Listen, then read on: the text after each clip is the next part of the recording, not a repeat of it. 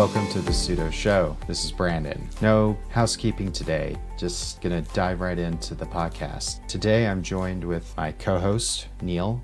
Neal asked Nate Graham from the KDE project to join us to have a conversation about Plasma as a platform, specifically around commercializing it. We talk about some ideas we have and just the general benefits of open source. Just, I think, a really good technology discussion. So thank you, Nate, for joining us for this episode. Now, without further ado, I give you Commercializing with a K, KDE. Today's episode is brought to you by Bitwarden. Bitwarden is the easiest way for individuals, teams, and business organizations to store, share, and sync sensitive data. Bitwarden is an open source password management tool whose feature set rivals any other tool on the market today. Not only is Bitwarden open source, it is regularly audited by security professionals. You can get started for free at bitwarden.com/tux, and plans start at just $10 per year. Thank you to Bitwarden for sponsoring the Sudo Show. This episode of the Sudo Show is brought to you by DigitalOcean. Head on over to do.co/tux2022 to get started with a $100 credit. DigitalOcean has a comprehensive portfolio of cloud infrastructure so you and your teams can get back to doing what matters most, building apps that grow your business. With predictable pricing and robust product documentation, get support at every stage of growth with simple, powerful cloud computing. As a listener of the Sudo Show and a member of the Tux Digital community, you can get started for free. In fact, it's better than free, because DigitalOcean is giving you a $100 credit when you sign up at do.co/tux2022. We want to thank DigitalOcean for sponsoring this episode of The Sudo Show. Nate, thanks for coming on to the Sudo Show podcast. I appreciate you making the time. And Neal, thanks for coming back as my co-host. It's always fun to have you on. Yeah, no, I'm happy to be here. Yeah, me too. Happy to be here as well. This was kind of prompted ad hoc during a quick planning session that Neal and Bill and I had last week. This is too interesting to pass up. Typically on the Sudo Show, I don't like talking about desktop environments or anything like that. There's plenty of other outlets to talk about those items. Most usually when I bring someone on, there's some sort of business type context. When Neal was talking about the outcomes from Academy, we got to talk to someone from KDE now.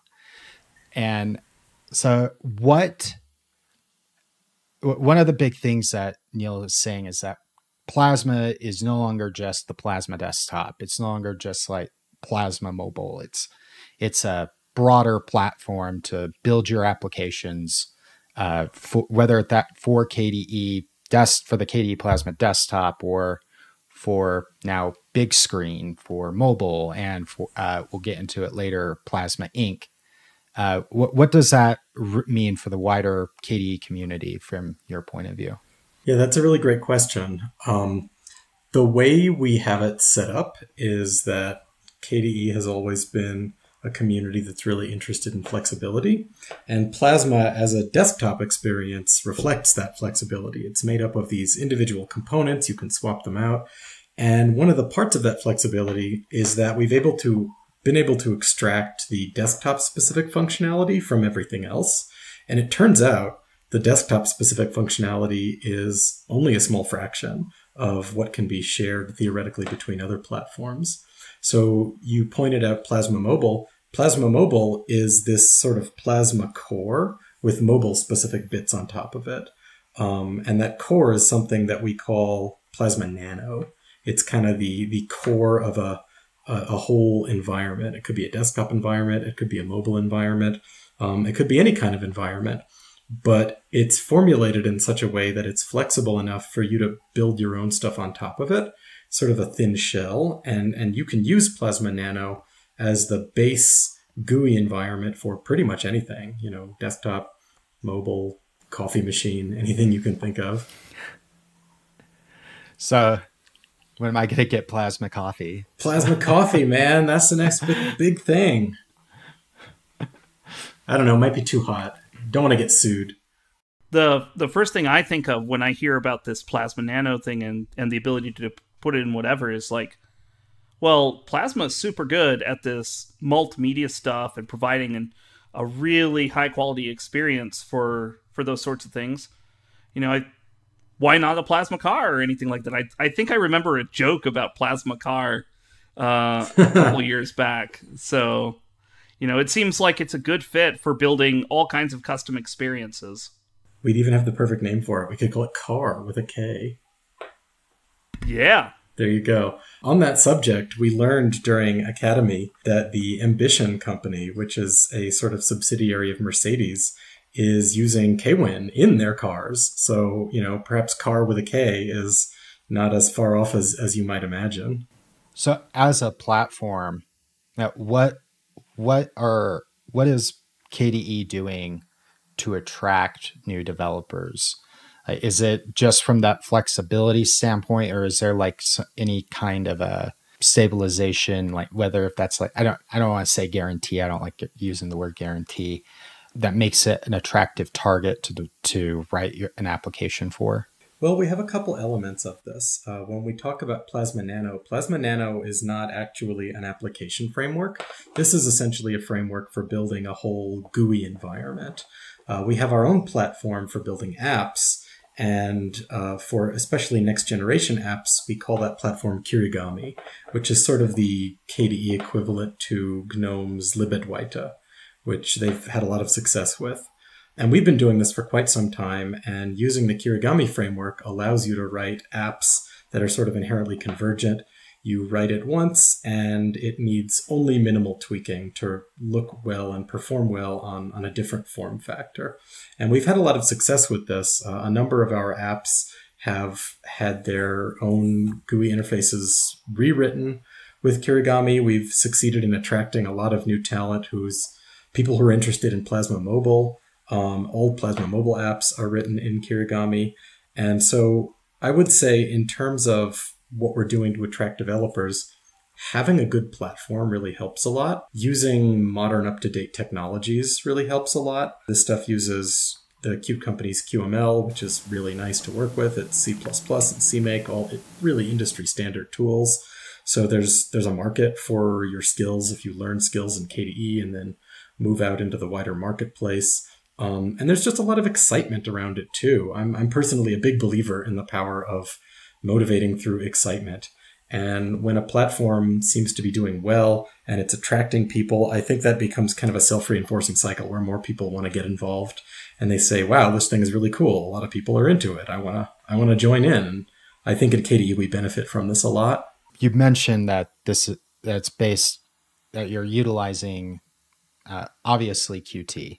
That's the basis for this. And probably one of Qt's, I'll say it's superpowers for being essentially a C and C++ framework is its ability to be more or less cross-platform. Is there any initiatives to push more of the applications that are being written for Plasma or using the KDE application frameworks to be more cross-platform? And what I mean is even like Mac or Windows. So yes, that's a good question. The answer is a very enthusiastic yes. We currently have over 100 apps. We have like 160 something applications. It's really a lot. And we have some of them available for other platforms in a fully supported way. For example, on the Windows Store, you can currently get Ocular, our document reader. You can get Kate, our text editor, Kwrite, a sort of lightweight version of it, Elisa, a music player, Gcompris, our kids learning app, tons of stuff. There's less of an effort around macOS because it's sort of inherently more difficult, but there are some efforts there.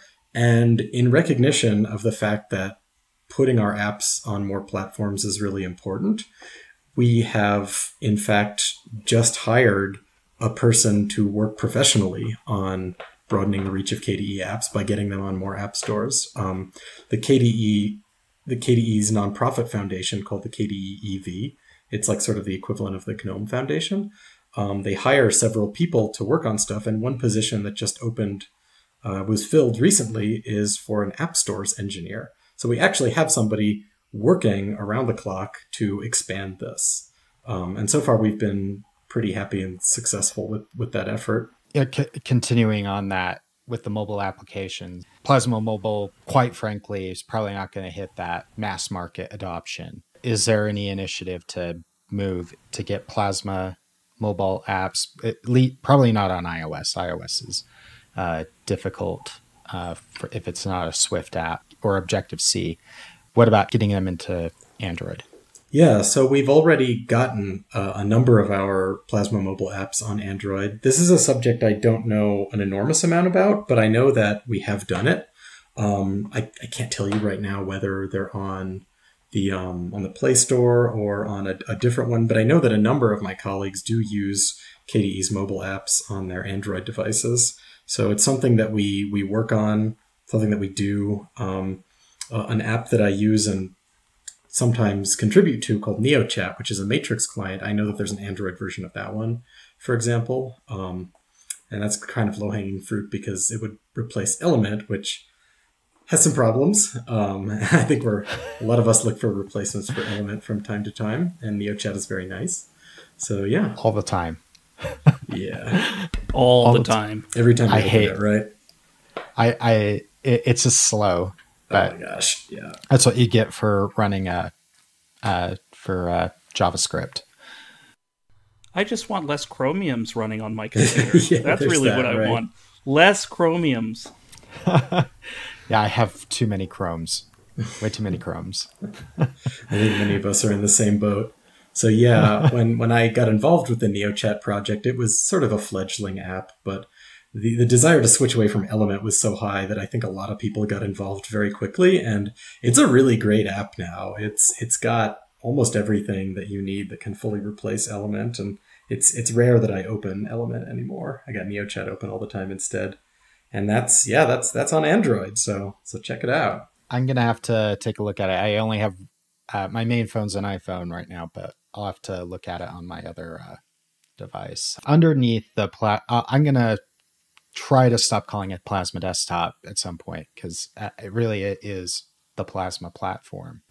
Well, one thing's on top of that platform is the Plasma Desktop, so you can say that if you're talking about the desktop. Talking about the desktop, but yeah, I mean specifically, yeah, Plasma Mobile built on Plasma Desktop. I need to change that specifically. Really, there's big screen, mobile, ink. Is there any others that I might be missing? Maybe car someday. Maybe car someday. There's also a voice assistant made by a third-party company.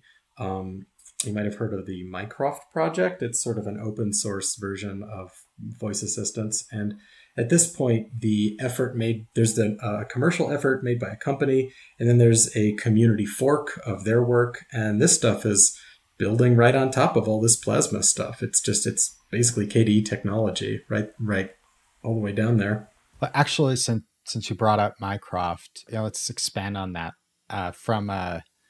What's the bit from a community standpoint? What's been the big use case that covers? Is it just, hey, open my app, or is it been actually running their smart house if they have that? I think it's more of the latter. At this point, I think most of us are not really in the habit of talking to our desktops and laptops. This is kind of an awkward interaction.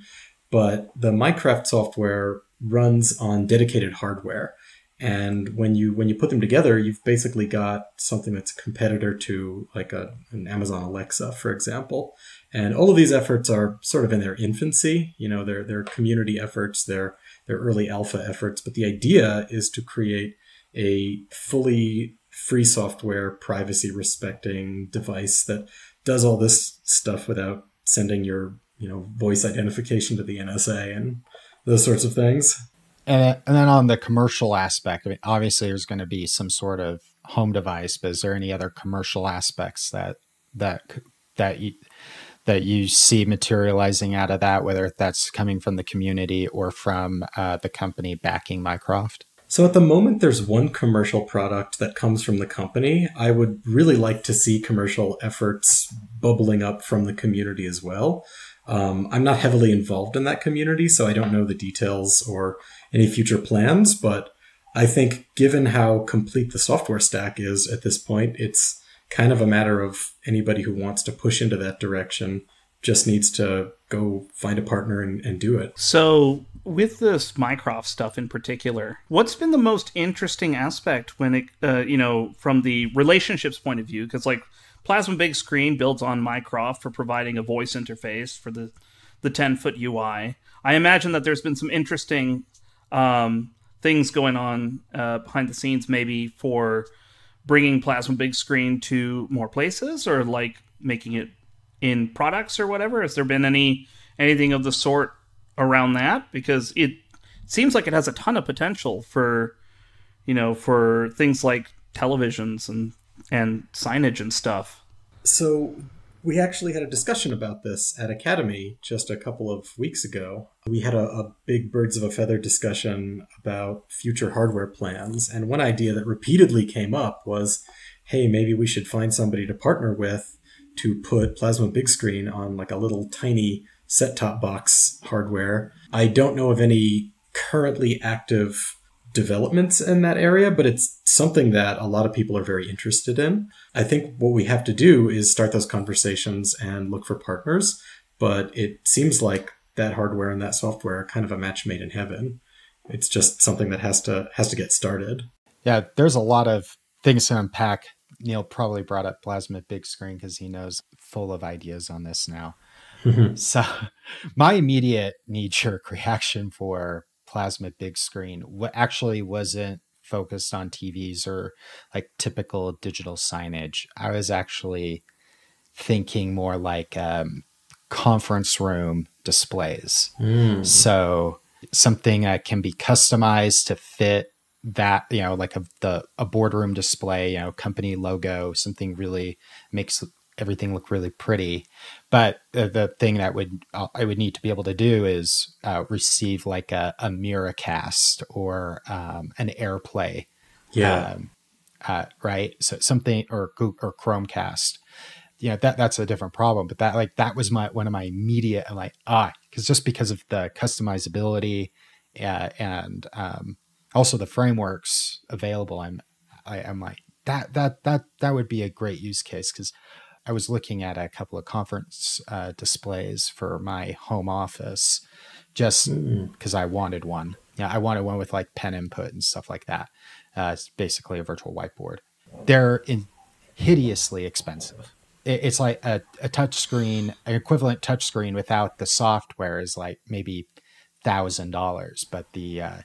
But now that I have add software, it's $3,000. It's great. This is like something I could see equalizing that market. Yeah, that's a fantastic idea. That use case never even occurred to me. And I think your articulation of it is something that could be really valuable. So I would encourage you to maybe get in touch with somebody in KDE and pitch this. This sort of goes to my general observation that in KDE, we're often very technology focused. We build really cool stuff, but sometimes we don't think quite as much about applications of it. And then other people come up with ways to use what we've built, and we're like, wow, that's really creative. I didn't think of that. Yeah, so I think it kind of leverages our strengths, providing tools for other people to figure out how to use. We're slowly moving in the direction of becoming a little bit more opinionated about how we want to use our own tools. But yeah, the way other people choose to use the stuff that we've developed is kind of a cornerstone of, I think, what makes KDE appealing. I always come from it from this other angle, mostly because I see the market is just saturated with TV sticks and like Fire TV, Android TV, Apple TV, Android TV already integrated into the display. There's only a handful of companies doing that particular use case and that corporate use case. It's a great point. And then you could sell business to business and really rake in the big bucks. Yeah, that's where the money is. Not trying to sell like a $29.99 stick to consumers.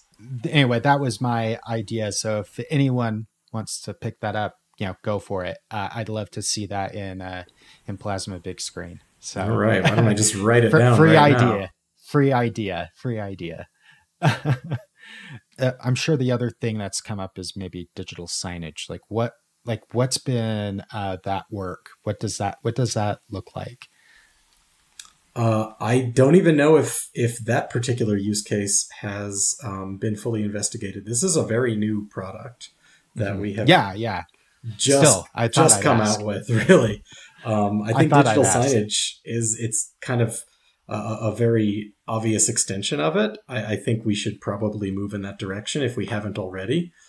This is a project that I'll admit I haven't been super involved with. So I've been learning about a lot of the details of it at the same time that other people have. But I do know the people involved. And so I can definitely ask them about that because digital signage seems like, sort of a no-brainer.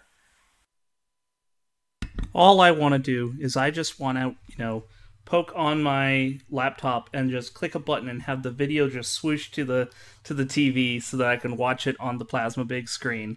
And then maybe, be able to, interact with it via remote or touch or whatever to just swoosh things around on the interface when I want to feel particularly lazy or super cool. It would be so cool. Someday we'll get there.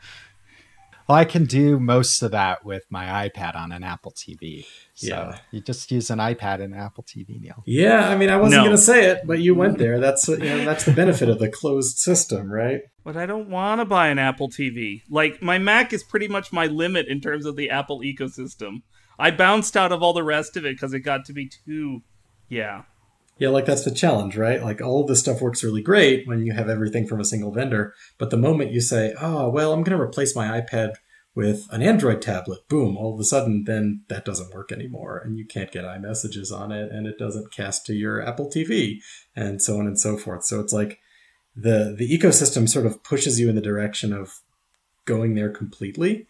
I think a lot of us have been there. I've been there myself, but ultimately having more open platforms, I see it as a lower risk proposition, actually, because when you get all your stuff from a single vendor, you're really tied to them. And if they make decisions you don't like, switching away from that or mitigating those decisions can be impossible or extremely expensive in terms of time, resources, and money.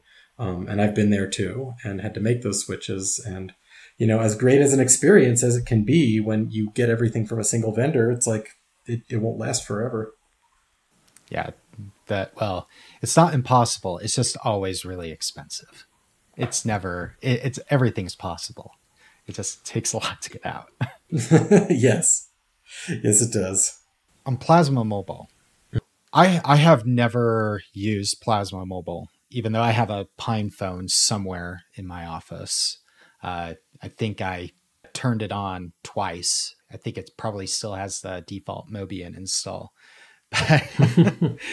Obviously, right now, the general target audience is technical users, probably familiar with Plasma. Right. What's the push to try to get Plasma Mobile on a device? Maybe not, it doesn't beyond PinePhone. Plasma Mobile has actually been on devices. Last year, or maybe it was 2 years ago, there was a company called Jing that came out with a tablet called the Jing Pad. And that was running Plasma Mobile. That was commercial hardware that you could buy running the product. Now, the product didn't end up doing that well and was canceled. But I like to be optimistic and say that it wasn't our fault. But that was an example, right? And I think in a lot of ways, the tablet use case is a sort of an easier target because you don't have to deal with the whole telephony stack issue. It's a little bit more of a self-contained computer. And especially if it's like an x86 tablet or something, you can run normal apps on it. Everything doesn't need to be so closely designed for a tiny mobile screen.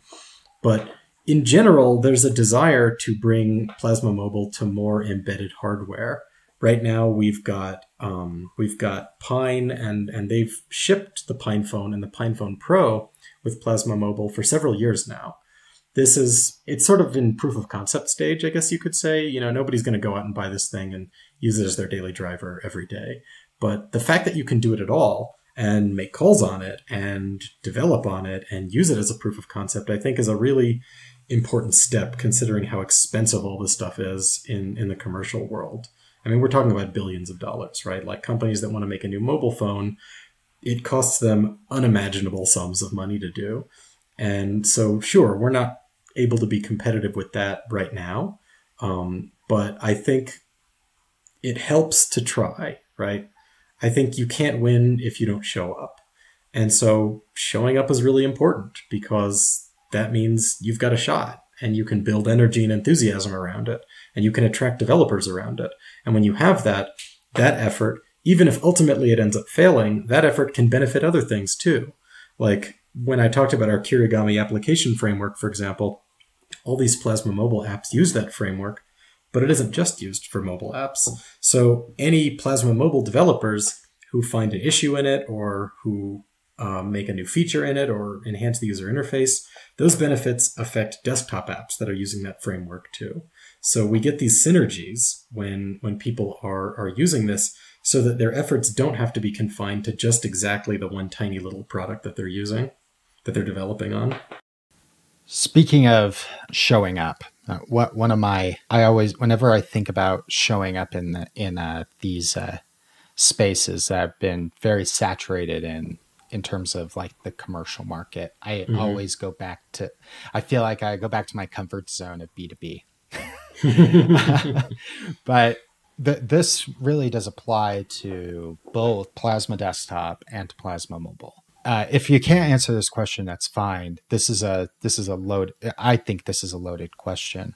One of the things that I know larger corporations look for is mobile device management, mobile device security, that type of thing.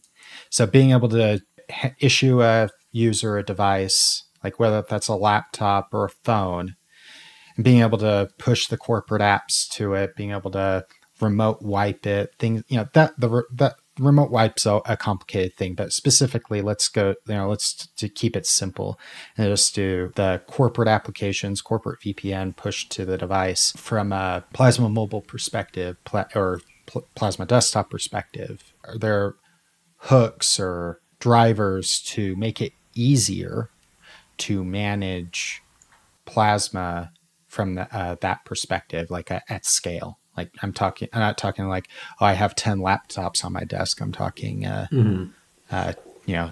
hundreds of computers. Right. 10,000 computers. Yeah. So this is a subject I don't know a huge amount about. I'll do my best to answer it. My impression right now is that this is a space we haven't been extensively competitive in the past. I think we do have evidence of large deployments of Plasma Desktop at scale. To be perfectly honest, I don't know what kind of management solution they're using, because Plasma has its own. It has something called kiosk mode. There's administrator mode. So we do have the ability to lock down certain things. You can do remote changes, but I genuinely don't have data on whether that's being used or whether the people deploying our stuff are using custom stuff. Some of this comes because we don't really collect data on this sort of thing. Like we have a telemetry system, but it's very new, and it's opt-in. Some distros even patch it out entirely, and the data that we collect is extremely limited and benign. So I can't tell you whether they're using what we've got. We'd like to know. I think I'll agree with your basic premise, which is that to be more competitive, especially in the corporate world, these are tools that are really important to have, that you need to facilitate sysadmins being able to remotely manage a fleet of machines. A few years ago, when KDE was voting on which goals we wanted to pursue for the next couple of years, I guess maybe I should describe this process. So within KDE, we have a multi-year process whereby we have these goals that get voted on in the community. So anybody can propose a goal, and then people vote on them, and then whichever 3 win get sort of a certain amount of focus for the next couple of years. And a few years ago, one proposed goal was KDE for big enterprise. I voted for it. I was so excited about that. Unfortunately, it didn't end up winning, but there was a whole list of things that we can do that we know is really important for enterprise scale stuff that we haven't historically put an enormous amount of effort into. For the last many years, since I've been involved in KDE development, I think we've been kind of focusing on the basics, getting the basics right first. We had a lot of bad reputations to overcome from history. Things like, oh, it's bloated, it's slow, it's ugly, it's buggy, it's crashy, all those things, right? You know, everybody's familiar with these things. And we've been really hammering on this stuff for the last couple of years. And I think we've mostly gotten there. And so when I look in my crystal ball, I think we have in many ways freed up the resources to work on more specialized, impactful things. Things like big corporate stuff, things like detailed accessibility, things like automated fuzzing and testing of our user interfaces, all sorts of stuff that we frankly just didn't have the ability to do before, and now we can. So I think we can maybe do those things going forward. I want to chime in here a little bit about this, because this is a topic that's really near and dear to my heart. In my experience with Plasma, it is not exactly easy to do the kind of configuration for this in a centrally managed way. So, like, yes, Plasma has a whole mechanism for configuring all this stuff, but it's also very difficult to say this thing needs to go and to get this configuration, it reaches out to something to get those settings or whatever. Mm-hmm. And, you know, kind of dovetailing a little bit into probably one of the most exciting commercial ventures for KDE, the Steam Deck, right? I can easily foresee like a large assortment of decks being purchased and used in environments for things like vocational schools that teach game development and game design and things like that. Yeah. And in those environments, they're going to want to have those decks centrally managed and locked down. Not necessarily because, you know, they need to, you know, constrain the user or anything for a nefarious purpose, but like they need to make sure the bloody thing works the same way all the time, so that like their pictures and their guides and stuff actually match what the deck actually has on there. Yeah, stuff like that. I agree with you completely. This isn't a major area of my expertise, but I know that there's a lot of knowledge in the community that this is something we've historically been weak in, that we need to move into if we want to have more success in those spaces. At the moment, I think there's a lot of third-party solutions that sort of wrap whatever your configuration management happens to be. And I've used some of these professionally in previous jobs and in a previous career as a build engineer in sysadmin. I've used some of them. But I will totally agree with you that we need to have a better story in Plasma and in KDE software in general here. So an interesting tidbit, the kind of centralized settings system in Daemon that they have in GNOME is something that we implicitly support as well. We in KDE, this is sort of our mantra, is let's build a plugin system around it. So our config system right now mostly uses INI files, but it could use a database for the backend. It has that ability. We just mostly don't use it. What? Hold up. What? Yeah, so our kconfig framework for all this, it's got all those pieces there. It's just not used. So it's similar, actually not similar, the same as GNOME config can be stored in like dconf. It's not exactly the same, but it's sort of the same principle. You know, a central registry type system. And right now we don't use it. We have our stuff stored in files on disk, but that's simply one plugin for it. And there are plugins for other things. I mean, they're probably unmaintained at this point. They've been sitting in the code base for a very long time, but in principle, it can do that. And so somebody who wanted to revitalize it probably could. I vaguely remember seeing this when I was using, this is back in the day. This is KDE 3.5. So again, I think I date myself more every single time I record an episode and talk. I kind of vaguely remember some of that back then. Like I think it goes that far back, but one of the things that Neal and I have talked about, like, oh, if we're gonna if we're managing KDE Plasma at scale, what does that look like? Is it Ansible? Is it Puppet? What is it really to manage that type of config? Well, I can't tell you that this stuff all works, but I know that there's code for it. I think this is one of those things that would make sense to advertise more, because speaking from a part of my background that I don't like talking too much about, in the world of being a mass systems administrator, specifically with Windows, it is very common for mass systems management providers to basically provide an architecture to hook right into the registry and other mechanisms inside of Windows for self-configuration to provide their own means of translating those settings. Right. So like providing, a documentation and primitives and exposing that particular capability could be an opportunity itself for improving, commercialization opportunities, because like I didn't know that KDE Plasma had this capability, and that is a very attractive feature for enterprise scale Linux desktop stuff. Well, technically, it's not even Plasma. It's actually deeper. It's in the whole configuration framework itself, which is used by all sorts of things. But the point stands, right? Like, it's one of those like neat little nuggets that, I didn't know about, Brandon didn't know about until you just told us right now. Yeah. I vaguely remember it, but that doesn't mean it really was there. I could be thinking of something completely different. Or my brain is making it up. I didn't even know about it myself until I was told about it by somebody who's been involved in KDE for, 20 plus years. And I thought, wow, that's cool. I wonder why we don't use that anymore. So it's sort of an interesting, yet another example, I think, of where KDE being a very technology focused community, we often build the future before anybody else has it or knows it.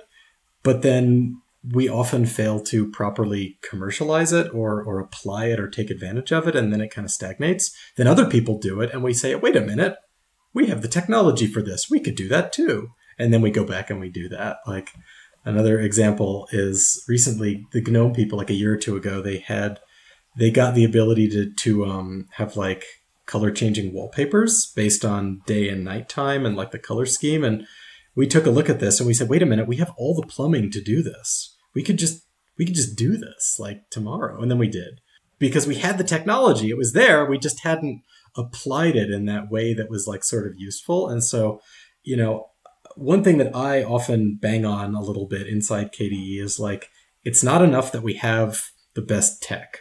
We have to apply it in ways that are actually useful for real people's use cases. Like that's ultimately what matters. And if you do this with the best tech, great, you win, right? But like what matters is that final step, getting over the finish line to like make it useful to real people. So when I was using KDE back in the day, these days I'm using Fedora Workstation, so I'm using GNOME. One of the things I loved about it was that it was so, and I still love about it, is it's so configurable. And there's so many things underneath the covers that are, some of it's documented, some of it's not, but that's also its Achilles heel. Yeah, I get my desktop just the way I love it. And then I have to take it somewhere else. And it is, and I'm like, wait, it doesn't quite work, or a feature that, again, it's like hasn't been touched in years, but I loved it. But it got taken out of the code base. Oh, where did it go? But yeah, this flexibility is sort of our strength and our weakness at the same time, because as you've said, right, sometimes things are impossible to maintain. It's really difficult to document all of this. When you have lots of things that are interacting with each other, it creates the ability to kind of break the system. And so I think what I try to do in my development work on Plasma is try to embody our motto, which is simple by default, powerful when needed. And so the idea here essentially is that despite all this configurability and flexibility, you shouldn't have to use it to have a good out-of-the-box experience. And maybe you're a person with very specific needs and you want to use it, and that's great. And we fully support that. And we don't ask you to like go and get a bunch of breakable plugins for that. It's fully first-party supported, but you shouldn't have to have a good experience. And so this has been a major focus of the Plasma team for the last couple of years. Is we know that we're really good about the powerful when needed, but we've been hammering very hard on the simple by default part as well, so that when you start using the system, it doesn't feel so much like a space shuttle. I've noticed that every single time I load up Fedora KDE, I've noticed that it's definitely getting simpler. It's not as simple as GNOME is out of the box. Granted, I have to tweak it to beyond belief to get it to be powerful, but that's a different story. Yeah, I think each one of our communities has our sort of historical strengths and our historical weaknesses there, right? Probably all three of us would consider ourselves power users, right? I tried using GNOME for a while myself, and I actually really enjoyed it. In general, I think what they have is excellent, but I ran into problems when I tried to tweak it to meet my needs. I found that it broke a lot. And the more customization I did, the more frequently it broke. And in the end, I wound up with KDE for a number of reasons, but one reason was because it was more robust in the face of what I wanted to turn it into. And I think that's sort of one of our strengths, is that we're really good about letting you make it what you want. We haven't historically been so good at offering like a well-curated out-of-the-box experience, but it's an area of focus. We work on it. We're really trying to make it that. Yeah, I'd say that like the big advantage for the KDE platform, and actually a big reason why I would see companies and enterprises in general wanting to invest in KDE technologies, is precisely because of that, right? Like you've got all the tools, you've got all the pieces, the frameworks, the modules, the cross-platform capability, the portability, and really the flexibility to just do whatever you want with it, with a really kind community that actually accepts and helps people be successful doing that sort of thing. Like it's a very rare thing in this space to have a community that's both technically very strong and willing to work with other people's point of views and needs and desires and requirements and help work together to build a better future. Yeah, I think you're absolutely right, Neal. I actually gave a talk at Academy that touched on this subject quite closely, because what we're actually seeing over the last couple of years is that a lot of companies are choosing to ship some kind of Plasma on their device. But I say some kind of Plasma very deliberately, because often it's not exactly Plasma Desktop, right? Like it's something for SteamOS, or it's something for Mycroft, or it's like very heavily customized and tweaked. And I think an advantage for our platform that does make it attractive is exactly what you said, is that if you have a piece of hardware that is not like a bog standard desktop, you can ship Plasma on it however you want. And moreover, when you try to do that, we don't fight you, right? And if you go to the Plasma developers and you say, hey, I've got this idea for something that I want to do, but I can't figure out how to do it, or there's something that's wrong, we don't tell you, no, you're doing it wrong. That's not our vision for Plasma. You can't do that. We say, that's interesting. Let's see if we can help you figure out how to make it meet your needs. We're very open to allowing people to customize it and make it something that makes sense for their platform. This happens on the individual level, and it's also at the commercial level, right? Like if people want a weird device with Plasma on it, that's great. We'll help them make it happen. We're not going to say no, that doesn't meet our vision for what Plasma is. With a lot of the stuff we've talked about, that I brought up, and that we've all discussed, has benefits outside of the core use case, that conference room television, conference room display, being able to use Miracast or AirPlay or Chromecast to that benefits that doesn't just benefit that use case, that benefits a home user. Exactly.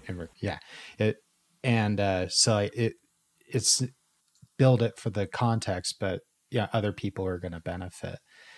Like actually a great example, like a lot of the technologies, a lot of the kernel changes that were made for Android greatly impacted the Linux desktop and Linux on server. Mm-hmm. So like, for example, like the power saving modes, like that greatly increased battery life on laptops for people that are running Linux.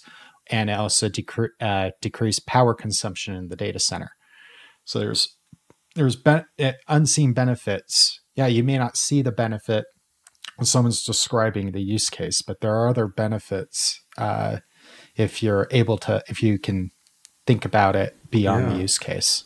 One I can specifically think of that's relevant to big screen is, so big screen wanted the ability to extract the average color of an image to use it as sort of the background for like a card for that image. So we added this feature into Kirigami to allow you to extract the average color from an image. And we found that it was really useful later when we wanted to add a feature to allow you to set the accent color on your system from your wallpaper. So all we had to do was reuse that function and say, hey, find the average color of this wallpaper. Boom, now that's the accent color. Then we discovered that that function worked okay, but it could be improved. And so we changed it so that it uses a much more sophisticated algorithm. And now that change benefits big screen as well because its colors look better. So it's like these changes really are broadly useful beyond the original application that they were designed for. I think that actually exemplifies the best part of open source, right? You build something for one use case or one user, and you share it with others, and you get unexpected benefits all over the place. Yeah, exactly. And then sometimes other people, when they're using your code for something that you didn't expect, they find a way to make your code even better in a way that benefits them, and then you benefit from it too, which is what happened here. Yeah, overall with this conversation, what I feel that we can take away from this, or at least I can take away from this, is that the KDE community has reached a level of maturity with their solutions that they develop and offer, that they're basically ready to take that step of bringing it to the world or having the world bring it to them. And I think with the recent successes with the Steam Deck and some of the mobile ventures that have gone on, like with Pine 64, I think it clearly shows that there's a real track record for success in growing the visibility of KDE technologies. And so what I hope to see, going forward is maybe a little bit more emphasis and I don't know, chest thumping. I don't know what phrase to use here, of like the successes, commercial successes that we see, like we did at Academy. Like you gave a talk, and there was a couple of other talks where it was pretty much emphasizing the commercial success of KDE, which really, I think, helps put nails into that coffin of the idea that KDE can't be used in a commercial context or an enterprise context. And I think that's really important. Yeah, it's a subject that's really very near and dear to my heart, because I believe very firmly that the way to reach people is by selling devices to them. That's 1,000 times more impactful than offering an ISO on a website and saying, okay, well, here, go download it and delete the OS that comes on this piece of hardware. We can do that, right? But how many people can do that? Not a lot of people can do that. And so the productization of KDE software is something that we're all very interested in at the moment. I think, to get back for a moment to what you talked about earlier with like the enterprise configuration management, even if KDE software isn't perfectly suited out of the box, one thing I really want to emphasize is that we're open to changing it. When somebody comes to us and they say, hey, we have this use case, we want to work with them to make that use case work. And if that means some extra developer effort, that means extra developer effort. If they want to sponsor somebody to work on it, we're going to work with them and probably accept that code. One thing I would really like to see going forward is more outside investment in KDE. I think oftentimes it's easy to say, okay, well, this stuff isn't literally perfect already, we're not going to use it. But, Rome wasn't built in a day. I think if a company wants to put KDE software on their hardware, it's amazing if it perfectly works out of the box, but it's also really nice if we can get a little bit of outside development help with that, because we can't anticipate every use case. And sometimes, it's important that some tweaks and customizations happen to make sure that it works well on that hardware. And so we've seen a lot of support from hardware vendors, and we've seen financial patronage from them, and this is really great. One thing I'd like to encourage is, hire your own internal devs to work on KDE software. That would be amazing. I think any company that does this, any company that's currently selling devices with KDE code on it, if they hired internally people to work on it, who would then contribute upstream, that would make such an enormous positive difference for KDE as a whole. It would be really wonderful.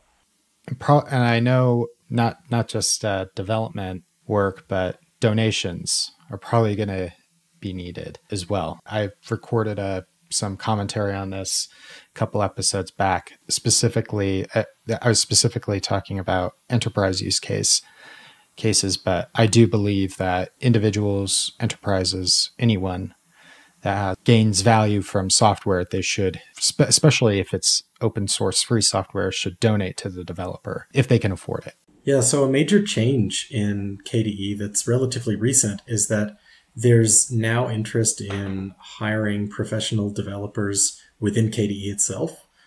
There's a relatively rich ecosystem of third-party companies around KDE that pay people to work on KDE software. I myself am actually employed by one such company, Blue Systems, and many other people are employed by that company and others like KDAB, like Inyoka, like a bunch of other ones. But one thing that we're doing recently is trying to help the actual KDE community itself do some hiring internally. I mentioned earlier we have this App Store position that has currently been filled. Actually, we hired a member of the KDE community, which is really wonderful. But the willingness and interest is now there to do this. And in order to make it happen, the KDE EV needs a lot more money to make it happen, because historically the budget hasn't needed to be very high. Because we didn't have huge salary expenses, but that's going to be changing. And so I think what you're saying about if you get value from this software, consider donating to support it, is a really important conversation to have, because this stuff isn't free. A lot of people who work on KDE software are volunteers, but many are not. Many are paid, and they're not currently paid by KDE, but they're paid by others who are deriving value from it. And so I think it's sort of that thing where if you are getting value from it, maybe we're not going to make you, right? But please consider donating. Donating is really important to ensure the future sustainability of the software, because volunteers can't do everything. Like, volunteers tend to work on things that are exciting, that are, that are sexy, that are interesting to them, that benefit their personal use cases. But I feel fairly strongly that it takes professional paid engineers to work on the really hard nitty-gritty stuff that is not fun, like hashing out new Wayland protocols, for example, which is extremely technical and political and involves a lot of patience. And, who wants to do that on a volunteer basis? Not a lot of people. So you need pros to handle that sort of thing.